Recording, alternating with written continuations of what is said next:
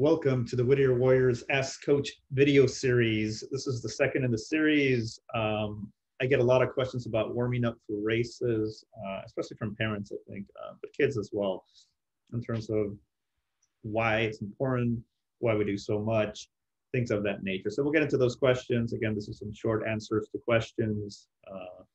Should be about 5 minutes. Question I typically get is, Coach, why do our kids have to warm up 2 miles to run a 1 mile race? In other words, why do they have to warm up so much, and don't they get tired in doing so and then don't perform as well during the races? To the opposite of that, I see a lot of teams out there that I honestly don't see the kids warming up, or I see them go do a light jog for about 3 or 4 minutes. They come back, they put on their spikes, and they get out there on the track and try to run a race. Reality is that for the body, for an athlete's body to be ready to perform really in any sport, not just in running, it requires a significant amount of preparation, not just in the training in the days and weeks and months before, but that day right before the race. And a few things here. So first of all, we always like to say the answer is because I said so, but of course we're obviously joking about that. There's science behind everything that we do. There's always intent to what we do. Goals of warming up is something that we have to look at, right? So at the end of the day, why do we warm up? Not just because everybody does it. The goal of a warm up should be to raise the heart rate to about 80 to 85 of max. We should raise the VO2 max capabilities of the body to about 65 to 70% of max. We're not trying to max out, right? So if we did, go out there and let's say run a race before a race, and max out an athlete's ability, yes, absolutely, that's going to hurt them during the race. But at the same time, if you go for a very, very, very light jog, it really doesn't get the heart rate up. It doesn't get the body consuming oxygen the way it should, and it will do so eventually during the race. But by then, the race might be over, and we'll get into that in a little bit. We need to activate muscles for performance, right? So a muscle that's cold, a muscle that's not, flexible, stretched out. And even beyond the muscle itself, the nervous system isn't ready to fire. It will take some time for it to get up to speed. And during that time is when people struggle, fall behind, or have to exert themselves way too much to keep up with the competition. So how long does it take to warm up, right? About 15 to 20 minutes of steady running. So that varies, right, greatly from athlete to athlete. Obviously, somebody that runs a very casual run in, 6-7 minute paces, they can actually get 3 miles in a warm up. Not necessarily saying we would go that far out, but we would probably do 2.5 with those athletes, along with drills and other things that take up that time as well. Athletes that are a little bit slower, maybe just their casual running is around 10-minute paces. They'll get 1.5 miles in plus drills and so on. It's just going to depend on ability and age and so on.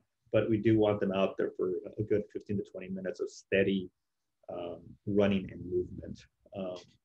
We want to get higher heart rates out than you would in a kind of a light jog situation. So in between those or at the end of that running, we'll have them do strides to really get that heart rate up, right? That's when we're going to see heart rates go up into the 80, 85%, which is what we want to see them, right? Again, they're not full out sprinting, they're not exhausting themselves, but they're feeling like race pace type of feeling for that race, whether it's the mile or the 2 mile, the 5K, whatever it may be. And again, muscles will be activated, nervous system will start firing. We'll do some drills to do it as well. We're not going to get a lot of details of the actual warm-up, but just know that this is the reasons why all these things are important.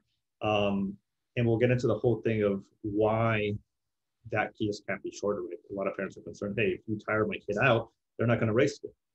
Well, the reality is that it takes time for the body to reach that 85%, 80 to 85% heart rate, or especially the VO2 max capabilities. Your body, when you're cold and you haven't warmed up yet, it's not able to consume oxygen in a good way.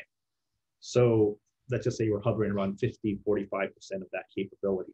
If they start a race like that, sure, their adrenaline's going to have them keep up, but they're going to have to struggle a lot more to take in oxygen, and really we'll go in a little bit. We'll cover that in a little bit, but all these things take time to build up, so that's why we need the longer warm-up routine so their bodies are at that level and don't have to use the first part of the race as part of the warm-up.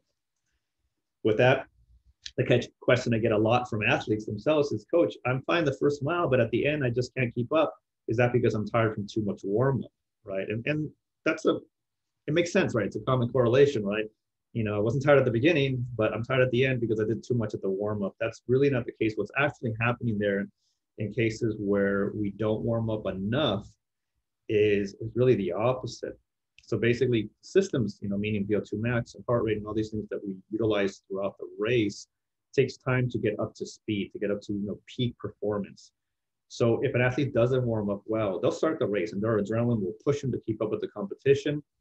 They may struggle a little bit, but they will, right? And what happens is though, in order to keep up with them, because their systems are not firing, it's kind of like running 3 pistons on a 4-cylinder car.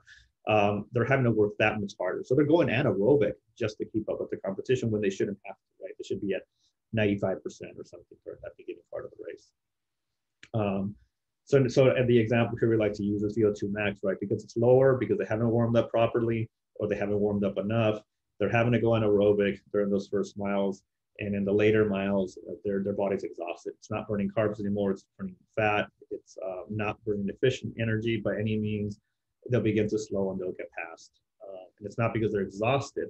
It's because their systems, the incorrect systems were used at the beginning of the race because of the improper warm-ups. And again, it's all about the training, right? If we've trained an athlete correctly and they've run 4, 5, 6, 10 miles during practice, a 2-mile warm-up is not going to impact a 1-mile race or even a 3-mile race, right? They're more than capable of running that distance. It's a matter of doing the right things at the right time for their warm-ups, making sure they're ready for the race. So you may see us, do a little bit more than other teams, but there's a reason behind that. We want to make sure they're at peak when the race starts, and we know the endurance will be there to last that peak level of performance throughout the entire race. All right, parents and athletes, I hope that helps. Thank you very much. Join us for the next Ask Coach, and have a good day.